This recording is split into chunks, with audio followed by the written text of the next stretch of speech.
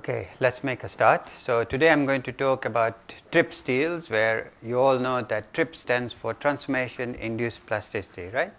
So when we did the lectures on martensite, you saw that the phase transformation actually produces a shape change. And these steels exploit that shape change. This is the inside of a car door. And do you know what this is? Sorry? Yeah, so what is the function? Side. So if you get impact from the side, then it basically transmits forces throughout your body, and therefore, not your body, but the car body. Yeah. And therefore, you absorb energy and you also prevent intrusion from the side. Your car is severely damaged, but hopefully the passenger compartment is okay. Yeah? And this is actually made out of a TRIP steel, TRIP assisted steel, we'll say. I'll explain the difference later. And of course, this is also a part of a car body. And you can see this joint here, which is made by laser welding to create a tailored blank. Do you know what a tailored blank is? Yeah. So, when you make a very sophisticated dress, it's not made out of one kind of cloth, right? It's made out of different pieces of cloth which have different functions. Just like that, supposing you're thinking about corrosion, the lower part of the car door is more susceptible to corrosion than the upper part. So you can make it thicker, and the top part you can make it thinner.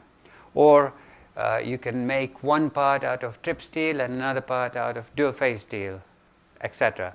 So this is now quite common, this kind of technology, where the whole component is not made from one single steel, but you start with a flat object, two different kinds of steels joined together. Do you know how this joining happens?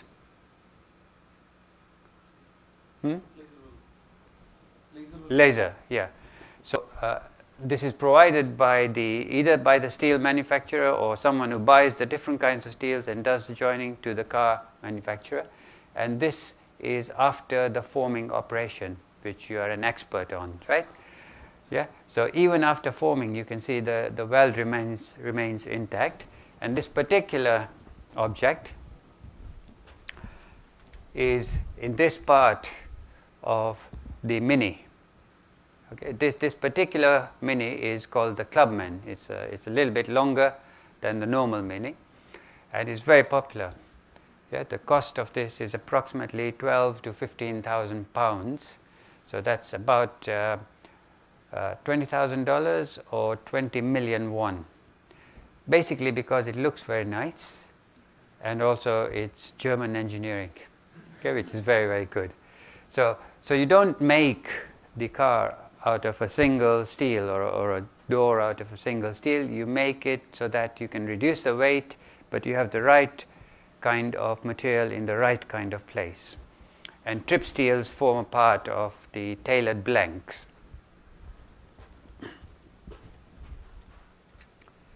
Okay, so why TRIP steels? Well, this is a normal sort of steel, and you've got a strength of the order of 450 megapascals, and really quite a large elongation.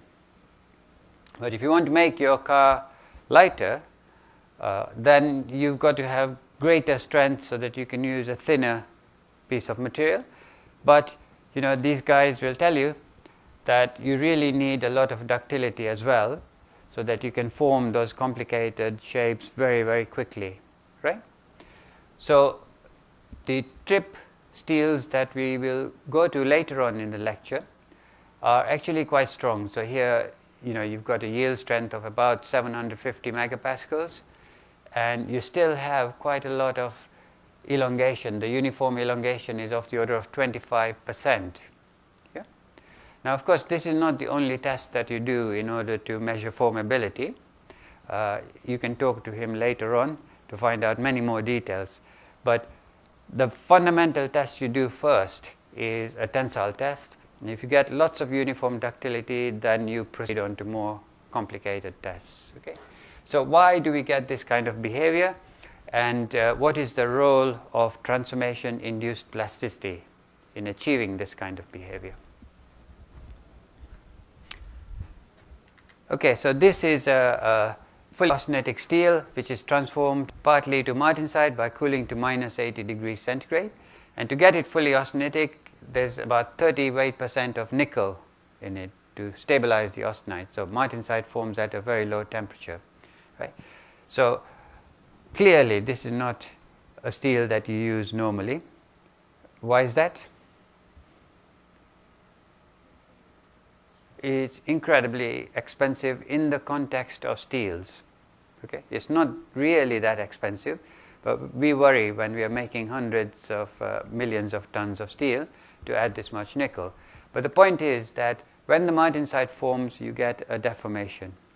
And what we are going to do is to try and work out, if we have a fully austenitic material, what is the elongation that we get in a tensile test when we form martensite. Okay? You know the nature of this deformation. It's an invariant plane strain with a shear strain of about 0.26 and a dilatation normal to the habit plane. This is the habit plane of roughly 3%. Okay? So how does that contribute to elongation in a tensile test? That's what we are going to try and work out.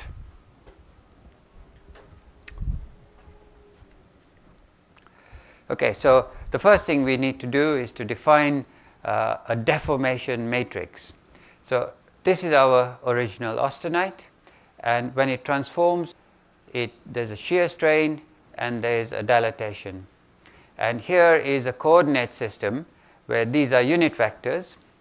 Z1 lies in the habit plane, and Z2 is normal to the habit. Z3 is normal to the habit plane, and Z2 points outside if you take a right-handed set here. Okay? So this is an orthonormal coordinate system. That means all the vectors are unit vectors and they are at 90 degrees to each other. So the way to define a deformation matrix is very simple, given that these axes are very well aligned to the body. You know, this lies in the habit plane, this is normal to the habit plane. So what happens to a vector which is parallel to Z1 because of the transformation? So the indices of Z1 would be 0, 0, 1, 0, 0. Yeah? 1 along Z, 0 along Z2, and 0 along Z3. So this, the indices of this are 1, 0, 0. What happens to that as a result of the transformation? It remains exactly the same because nothing in the habit plane changes, right? So we take 1, 0, 0 and write a column here. P is this deformation, and Z simply says that you are defining the deformation with respect to a coordinate system which consists of 3 basis vectors, Z1, Z2, and Z3. Okay? Okay, what happens to Z2 because of this deformation? It remains the same because Z2 is also in the habit plane. So we write 0, 1, 0. And Z3 here, it becomes this, doesn't it? So what is its coordinate along Z1? Yeah, it's S, isn't it? Because this distance is 1 and this is S. So if I project this point onto Z1, it's S. There's no coordinate along Z2, and Z3 becomes 1 plus delta. So this is what happens to the vector Z3 because of the martensitic transformation. Is everyone happy with how we got the deformation matrix? We simply look at 3 vectors, which are the basis vectors. Z1, Z2, Z3, apply the deformation and look at the new coordinates of what used to be Z1, Z2, Z3. Okay? Okay, so that's our deformation matrix. And what's the use of the deformation matrix? Well, if I multiply it by any vector, and we can define that as a single column matrix, then I know the coordinates of that vector as a result of this deformation. So supposing I have an arbitrary vector which is pointing this way, and let's say it's 1, 2, 3. I multiply a unit vector by this, and I will know what happens to that vector, its orientation and also its magnitude. Right?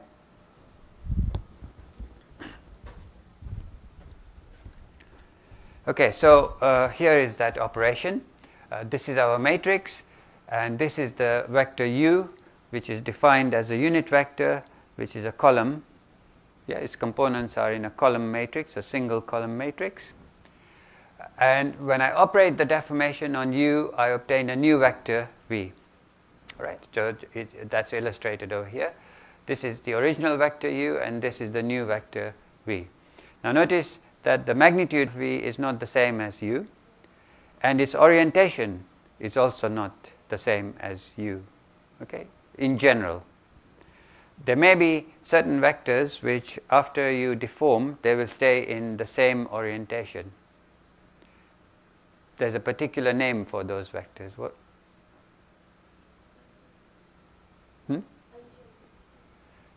Sorry, eigenvector you said, right?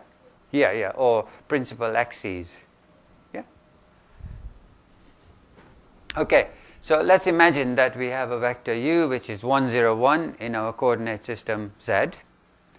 To find out what happens to this because of this deformation, we simply take the matrix and multiply it. So the matrix P is given by 1, 0, 0, 0, 1, 0, delta, right? S, 0, 1 plus delta, and you multiply it by 1, 0, 1. Okay, so it's row multiplied by column. So the first component of the new vector is 1 plus s. Yeah, you can see 1 times 1 plus s times 1. Okay, so the first column, first component is 1 plus s. 0, 1, 0 times 1, 0, 1 gives me 0. And 0, 0, 1 plus delta times this gives me 1 plus delta. All right? So this is what happens to the vector u as a consequence of Martin-Sittig transformation in the coordinate system z. Yeah? So if I work out the magnitude of this, then I can see how much it has elongated. Yeah? And in this case, I'm looking at strain rather than the length. So it's 1 minus the magnitude of the vector v divided by the magnitude of vector u, and it comes to 0.14. Now, the plate of martensite can be oriented in many different ways, right? So we need to discover, which is the orientation that will give us the biggest elongation. Okay? How can I do that? Yeah, so you've got a tensile axis, and you can form plates in in each austenite grain, you can form it in 24 different orientations. So we need to, look at the deformation.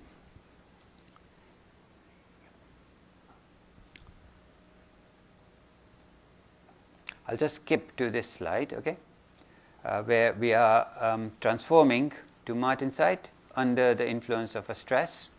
So this is that heavily alloyed material, and if I put it at minus 44 degrees centigrade and then apply a stress, then I get lots of martensite.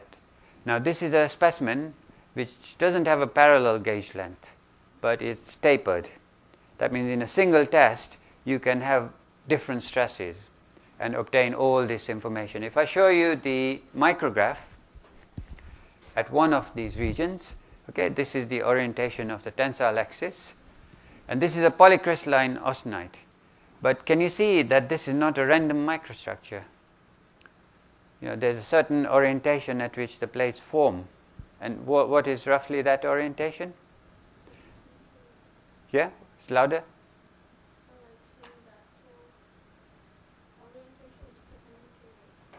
So this is the stress axis. Yeah? Yeah. Roughly 45 degrees. Why is that? Plane of maximum shear stress. And you know the shear strain is dominant, right? So basically, the volume change will only alter that angle slightly. Yeah? But remember, this is polycrystalline. So the plates are not free to form at the exact angle. You know, it depends on the orientation of the austenite. But there are 24 orientations in each grain, so it's possible to find one which is close to the 45-ish degrees. Yeah?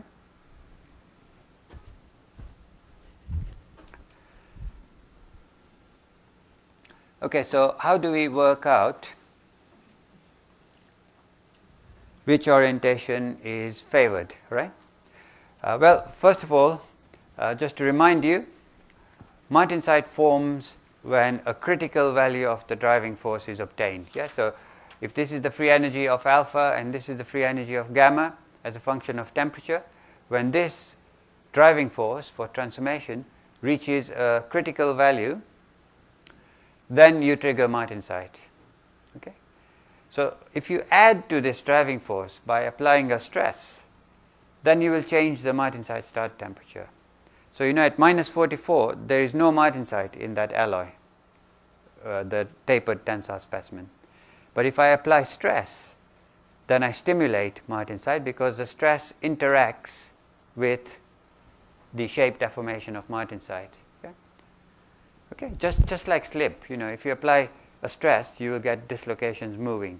There's no chemical driving force there, but here we have a phase transformation which is also a deformation. So a stress can trigger martensitic transformation. Right, so this was our free energy curve for the difference between gamma and alpha, and when it reaches a critical value, we trigger martensitic transformation, right? If I add a driving force to delta G, then you can see that I can reach that critical value at a higher temperature, which we call ms sigma, right? So that's what the stress does. And I need to find out what the value of U is. How can I work out the interaction energy between the stress and the martensitic transformation? Then I can predict, you know, the orientation of the martensite that will form and the amount. So if this is my plate of martensite, okay, and if I apply a stress sigma here, okay, and this is the habit plane, and let's say the direction of shear is along here, shear only interacts with shear stress, right? And the normal stress on that plane will only interact with the volume change, the dilatational strain. So the interaction energy U is equal to the shear stress resolved on the habit plane, shear stress resolved on habit plane in shear direction.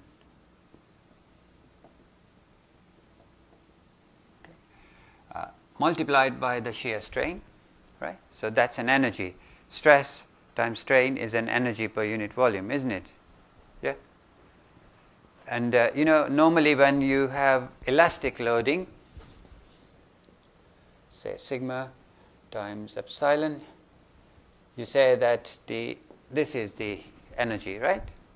So why haven't I got a factor of a half? In this, why haven't I got a factor of a half? Because this is half sigma epsilon, right? It's plastic. Martensitic transformation gives you plastic strain, not elastic strain. It's a permanent strain, right?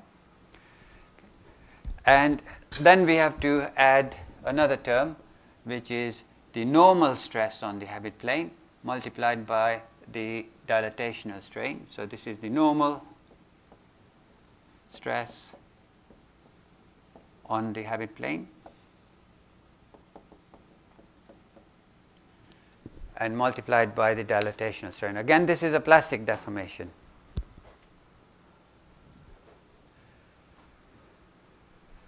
So I need to be able to work out the resolved shear stress and the resolved normal stress as a function of the applied stress, sigma. Okay?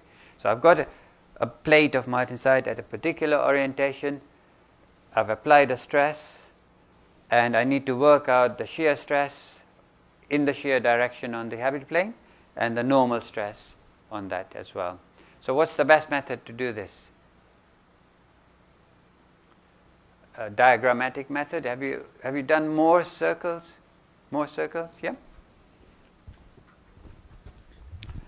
Okay, so here is a Morse circle, and let's say theta is the angle between the habit plane normal and the tensile axis. Okay?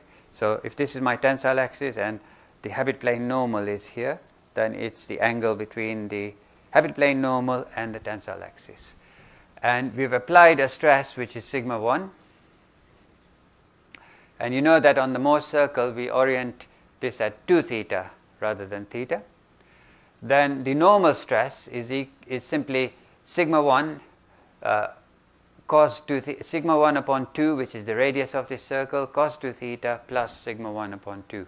In other words, this bit here, right? And the shear stress is just resolving this along here.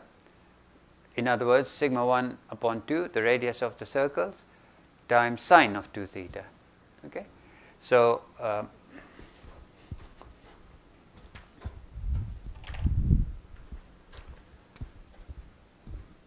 this is equal to sigma 1 upon 2 sine 2 theta into the shear strain S plus sigma 1 upon 2 plus sigma 1 upon 2 cos 2 theta into delta. Right? You can see sigma 1 upon 2 plus sigma 1 upon 2 cos 2 theta. Happy with that? Okay, so I've got 24 possible orientations. How can I find the one which is going to interact most with the stress? The value of theta which will interact most. Yeah. So we simply take the derivative of u with respect to theta. So to find u max, you take du by d theta equals 0, okay? And prove for yourself that that will give you theta, tan of 2 theta will be s over delta, right? Tangent of 2 theta will be s over delta. So just prove for yourself.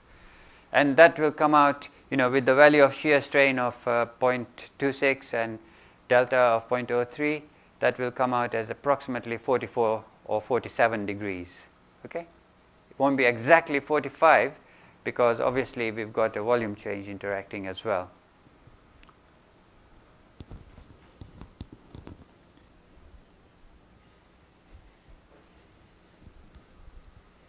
And that's why when we made that tensile specimen, the tapered tensile specimen,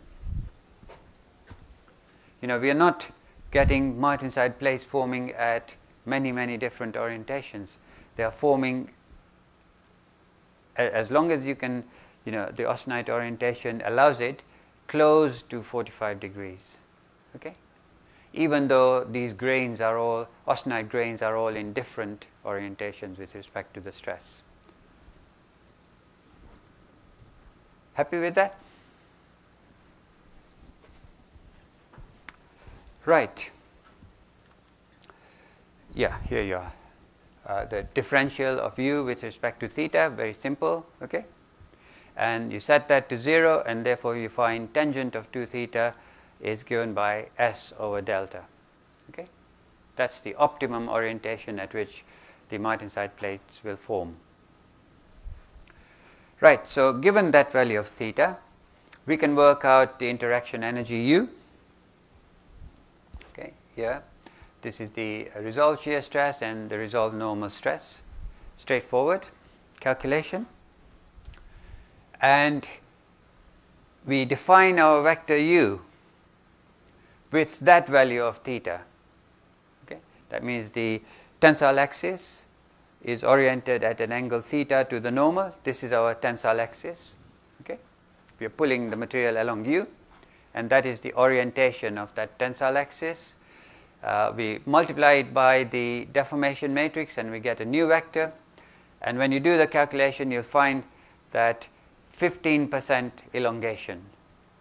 If the whole sample, if the entire sample transforms into the favored orientation, then you will get 15% elongation due to phase transformation alone.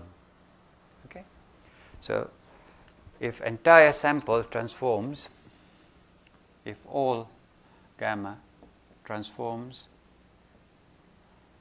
into favored orientation,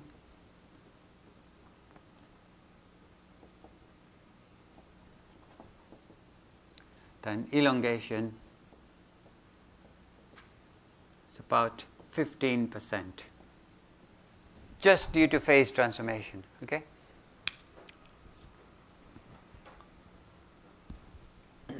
So that is very large, right? 15% elongation.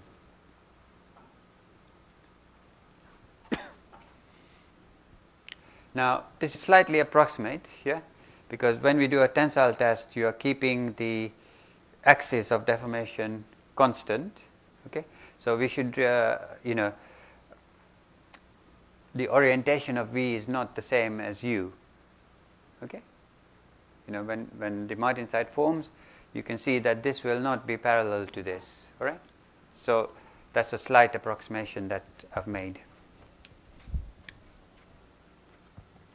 Okay, we can't use steels containing 30% nickel except in very tiny quantities, right? So, trip steels, when they were originally discovered by Zecke and Parker back in, I think, 1970s, yeah, were heavily alloyed and really didn't make much progress. So, how can we produce cheap austenite? That's the key to trip steels. What is the cheapest alloying element?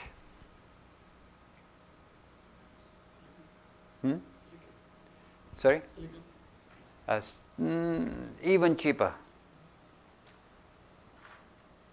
Cheapest alloying element in steel.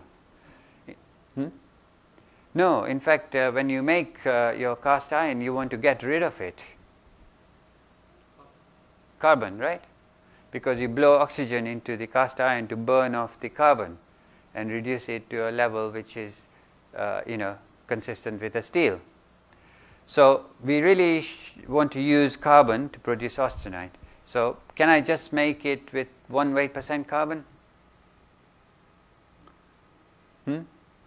Why not? Yeah. So, you know, immediately you fail if you add 1 weight % carbon. So we want the austenite to contain more than 1 weight % carbon, because that will make it stable at room temperature. But we do not want the average composition of the steel to be high carbon, so that you can spot weld it, it can elongate, and so forth. So let's say we add 0.15 weight % of carbon to the steel. I want the carbon to move into a certain region where the austenite will stabilize, right? So how can I cause the carbon to move into a narrower region and increase its concentration to 1.2 weight %? I've got 0.15 carbon in the steel, and I want to sweep it into a narrower region. How can I do that? partitioning. Okay, so what we want to do is exploit the bainite transformation, because the carbon escapes from bainite and then goes into the austenite and makes it richer. And we've already learned that you can cut this reaction off over here by adding silicon, and anything else will stop that. Do you know of any other element? Aluminium as well. Aluminium hates to be inside cementite, just like silicon hates to be inside cementite. Okay, but if I just made my trip steel, and we'll call this trip assisted, because now the volume fraction of austenite is not 100%. Yeah, so it's assisted by trip as opposed to a trip steel. If I make it just from bainite, it might be too strong. So what can I do about that? I can introduce another phase. I can form allotriomorphic ferrite first. That also partitions carbon, right? And achieve the strength level that I want, which is of the order of 700 megapascals, not 1,600. Okay. So the actual trip-assisted steels are produced in two different ways.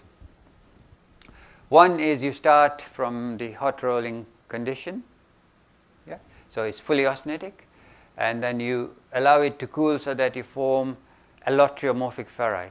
Approximately 70% of the structure is allotriomorphic ferrite. That pushes carbon. Then you allow bainite to form, and that pushes more carbon.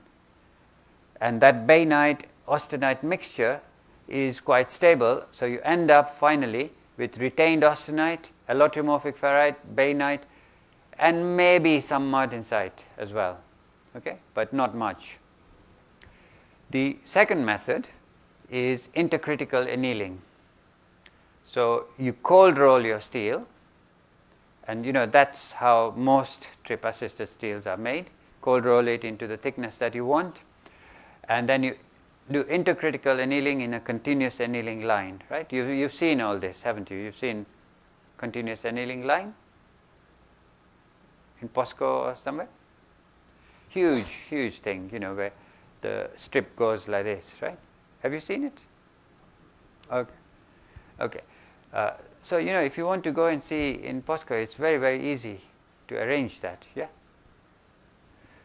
So intercritically anneal, and that gives you a mixture of austenite and ferrite, and then allow bainite to form at a temperature of around 400 degrees centigrade.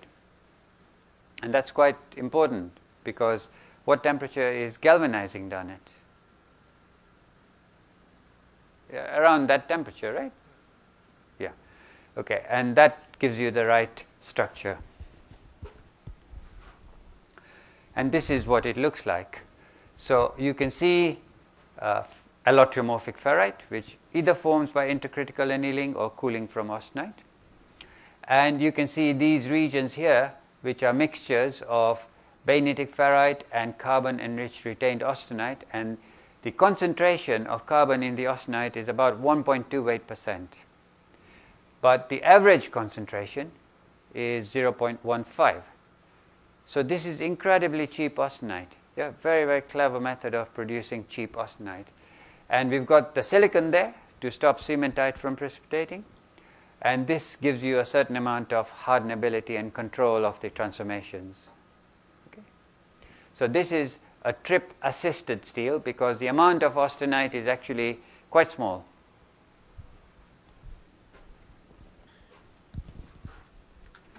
Right, so the typical microstructure, let's say, has 70% allotriomorphic ferrite, 16% bainitic ferrite, and 14% retained austenite.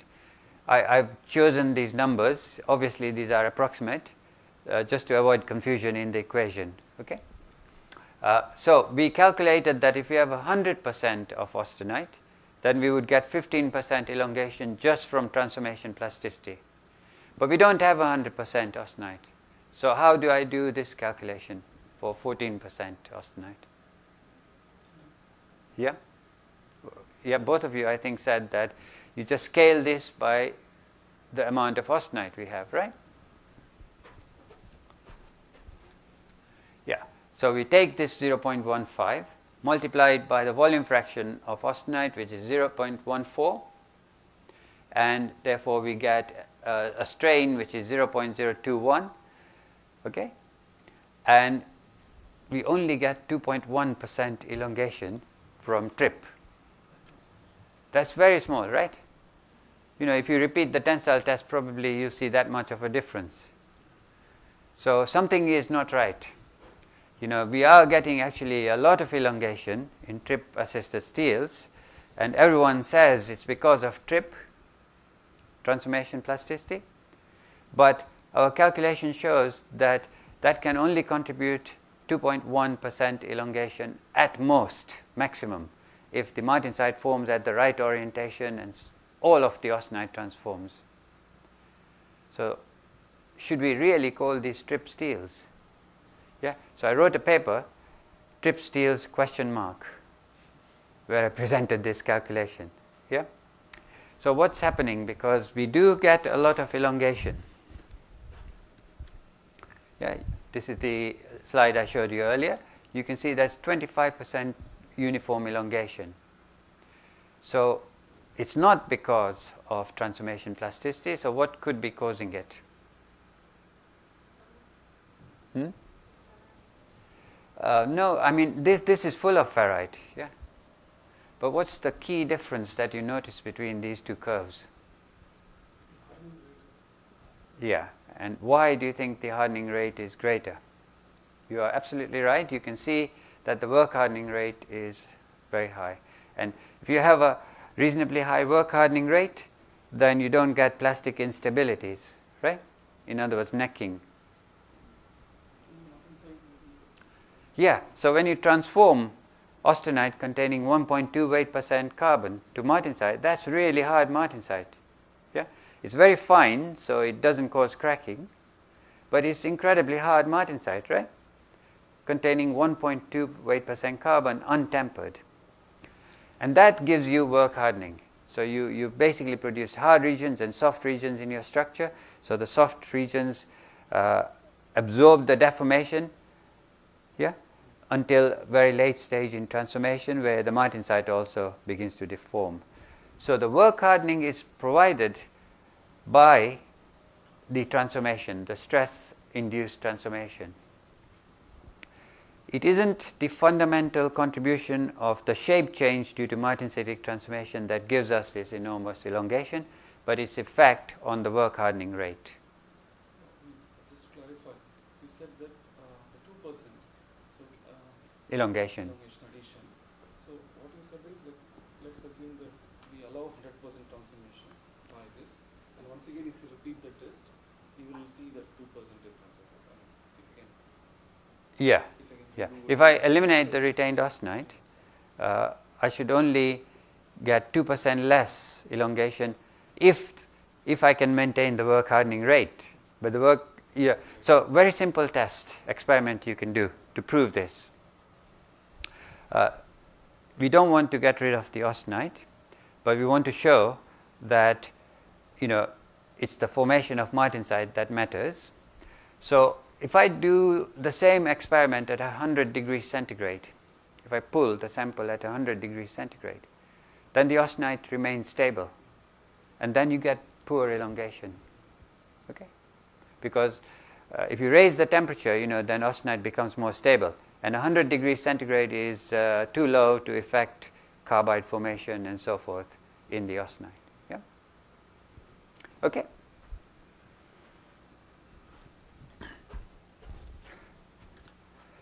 There you go, work hardening. Okay. Right. So the elongation of trip-assisted steel is not due to transformation plasticity per se, but because of work hardening due to the formation of hard martensite. Okay.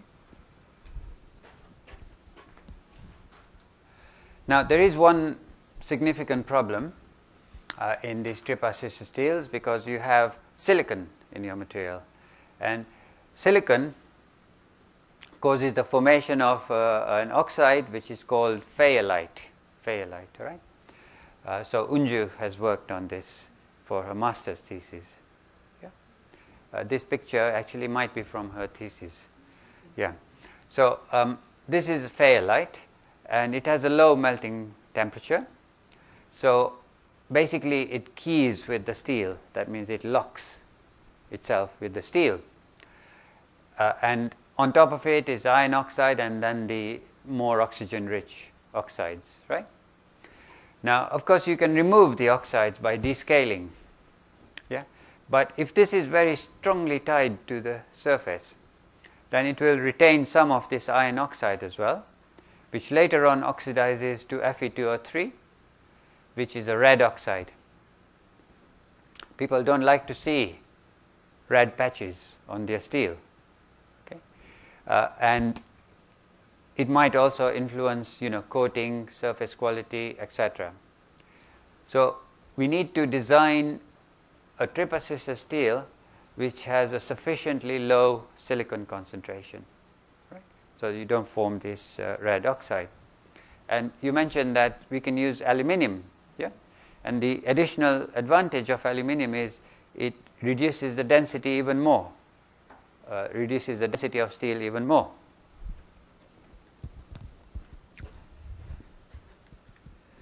Now, aluminum, this part of the phase diagram you may not be familiar with, the high temperature part of the iron carbon phase diagram. But when you cool, what is the first phase to form? Delta ferrite, yeah, which is the same as alpha ferrite, but people call it delta because it's at high temperatures, yeah. And then it transforms into austenite and then back into ferrite, which is alpha. So in this part of the phase diagram, we get delta ferrite. And aluminum has another effect, is that it makes the austenite at high temperatures less stable. So the delta ferrite fields expands. Yeah. So this is aluminum here. If I add a certain amount, we will not get any austenite at all. Okay? No austenite at all. All this will be ferrite all the way from the melting temperature to room temperature. So we cannot add as much aluminum as we might want to unless you add other elements to control the amount of delta ferrite. Yeah? And from our point of view, it doesn't matter whether it's delta ferrite or alpha ferrite. As long as it's ferrite, the 70% ferrite that we want, it's fine. So here is an alloy. This is all delta ferrite, okay? So it contains aluminum, about 3 weight% aluminum, 0.4 weight% carbon, and the rest of it is transformed into the mixture of bainite and austenite. Now it looks very strange, okay? If you look from far away, it looks like Chinese script, yeah? It looks very strange because these are actually the dendrites. And you can never make this alloy fully austenitic, yeah, whatever temperature, until you go to melting. You cannot ever make it fully austenitic. Yeah, yeah. Delta remains stable for a large temperature range. And I said to you this contains 0.4 weight% carbon. Now you might worry about that, right? Because spot welding will be affected if we have 0.4 weight% carbon. But the carbon is harmful when you form regions of martensite. In this, you can never get 100% martensite, yeah? Because the delta ferrite is stable at all temperatures. But the concept is exactly the same, that we have a low silicon concentration. We've got aluminum, which has the dual role of stopping carbide precipitation and also reducing the density. So this steel has 5% less density than normal steel. And we've produced bainite in the usual way by transformation at around 400 degrees centigrade, and therefore partition more carbon, and therefore we have austenite. And I don't like banana plots, so I've actually got real data, because the banana plots are nonsense. Yeah? There's no such thing as an elliptical region or a rectangular region which defines the steel. So these are actual points from automotive steels. And these points here are the TWIP steels, TWIP, all right? And this is where the delta ferrite, the delta trip steels, call these the delta trip steels. Delta trip. Okay. Fall. So they have, in some cases, combinations of elongation and strength which match the TWIP steels, but are much cheaper in terms of. I didn't understand how the austenite and baryte formed here. If I saw the phase diagram, it looks like everything. Yeah, it depends on how much aluminum you add. Yeah. So in this region here, I've got a mixture of ferrite and austenite. And of course, this is just the iron aluminum diagram. We have other elements in it as well, like, yeah. Right, so the material produces combinations of strength and ductility which are very good. And in fact, there's a paper called Extraordinary Ductility of these steels. Yeah. Even high carbon content, even when it gets heated, it retains only in the delta ferrite phase. The delta ferrite stays there. In resistance spot welding, you've got very high heating rates, very high cooling rates. Yeah, but the delta ferrite is stable. Yeah. So this is very promising. Okay, and there are steel companies working on mass production of this. Now, when we add aluminium to steel, there are problems with the continuous casting. Yeah, do you know what the problem is? Yeah, so you know that there is a lot of activity now to make low density steels in which they are richly alloyed with aluminium. So hopefully that will help to resolve the production issues. So, designing a steel is not easy. It's not just about phase transformations, it's about everything. In order to take a steel from concept to actual application, there's much more than one piece of expertise can handle. Okay, so in the next lecture, I will finish off on TWIP steels and then go on to the world's first bulk nanostructured material. Okay, thank you.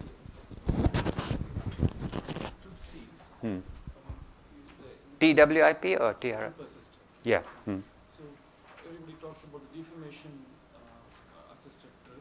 Right. But many papers talk about stress assisted in the elastic zone itself, before plastic. Correct. So it's a very, very good point. Okay. So if you look at all the papers, even when they talk about strain-induced transformation, they actually do the calculation like this. Yeah, because when you pull a sample, you are not just plastically straining, you are applying a stress. And there are papers which show that you can completely ignore the plastic strain. You can do the calculations just by stress-induced. To do a proper experiment where you want to distinguish between stress-induced and strain-induced, you need to deform the austenite first and then transform, not simultaneously apply a stress and strain. Yeah? So there's only 2 papers in the literature where only strain is applied in the absence of stress. Yeah? So you first apply the stress to austenite and then generate martensite, and therefore you can look at the effect of plastic strain. But there are maybe 1,000 papers which loosely use the terminology strain-induced transformation, which strictly speaking is not correct. Most of the effect comes from the stress. Yeah. So, again coming to that, when they say stress-induced, they are actually referring to the transformation of the elastic region. Yeah. So basically, if the strain energy in the elastic region is sufficient enough, that will transform. Correct. Correct. Yeah. So there is no distinction. No, and it works very well. If you just consider the stress alone as the driving force. Yeah.